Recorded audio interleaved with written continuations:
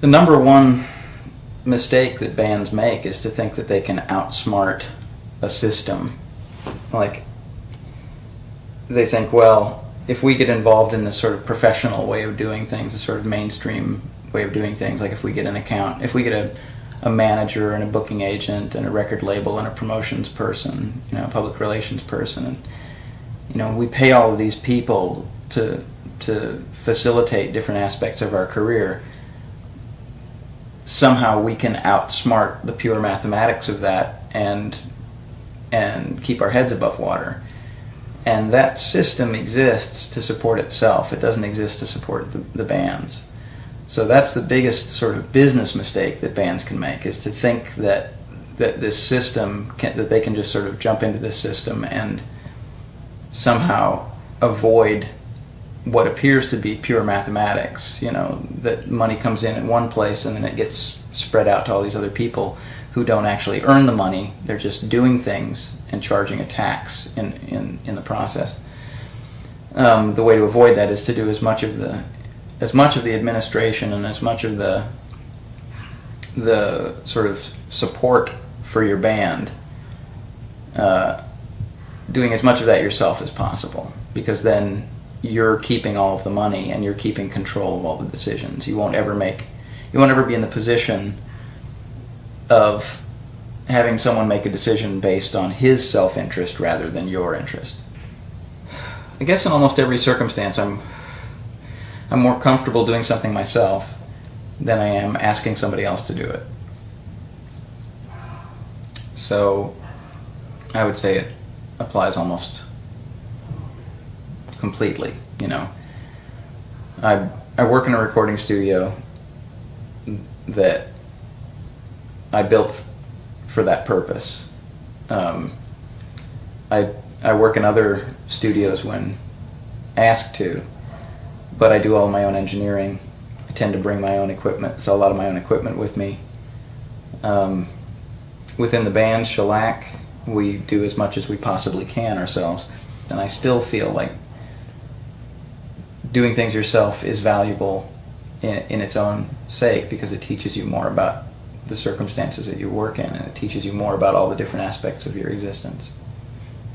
I've also tried to learn from other people's mistakes. Like, I've seen other people do things and seen how much trouble it is for them to do it that way, and I've tried to come up with solutions to those problems that didn't have the same drawbacks. Make everything about your existence as a band comfortable and sustainable and pleasant. You should enjoy it.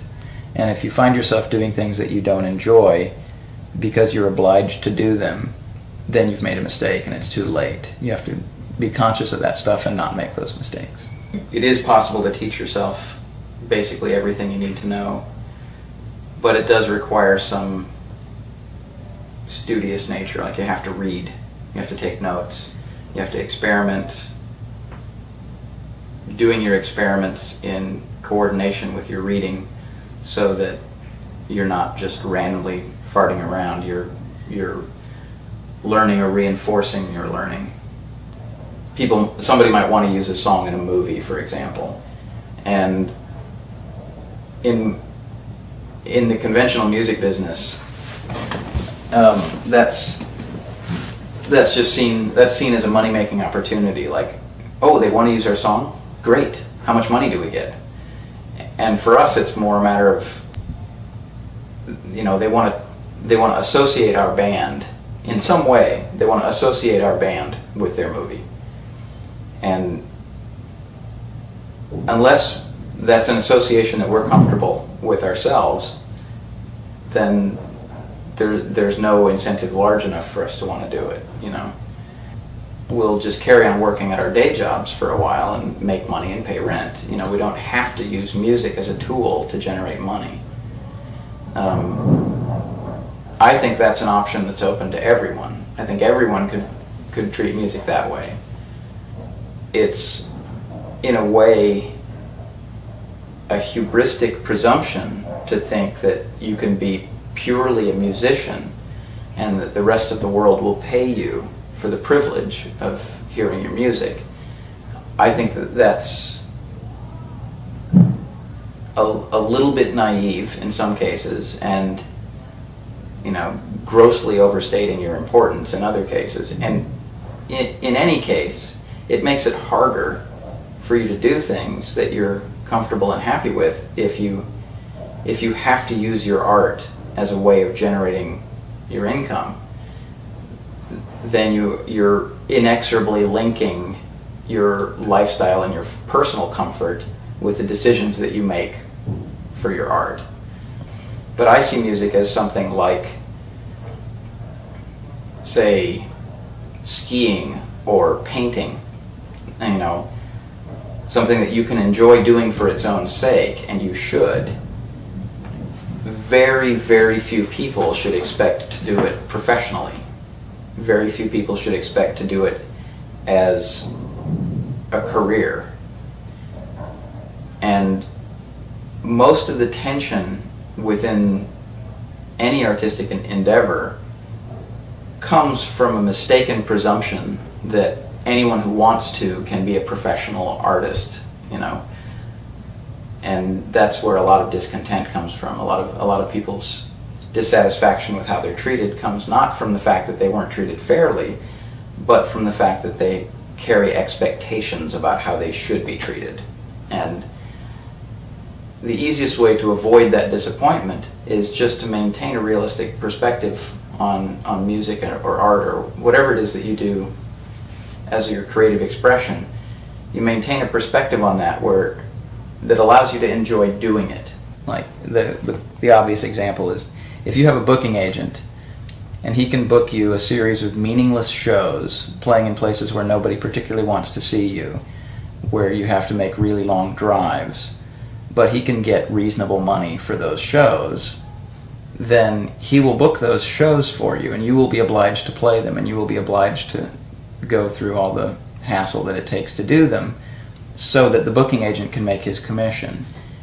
In the process of doing that, you as a band may not earn any money at all. You may not be playing in front of a sympathetic audience, and you may not be helping your situation in the slightest, but you're going through the motions. You're pretending to do these things for the sake of somebody else. Whereas if you book your own shows, you book your own series of shows, you can play in places where you know people will be receptive, where you know that you'll be playing in front of a sympathetic audience, and you can organize the tour in a way that's not going to be too tiresome for you. If it's a passion first and foremost, you will enjoy it and it will be valid. And if you expect it to be your job as well, eventually I think you will come to resent it in the way that most people resent their jobs. That's just one example. The other obvious examples are things like trying to get more attention for your band by having publicity people trumpet your band and try to get attention from other people.